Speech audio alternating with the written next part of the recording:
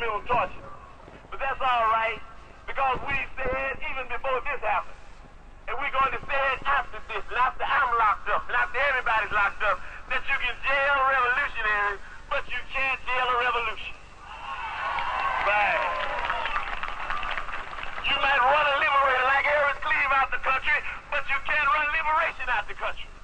You might murder a freedom fighter like Bobby Hutton, but you can't murder freedom fighting, and if you do, you come up with answers that don't answer, explanations that don't explain. You come up with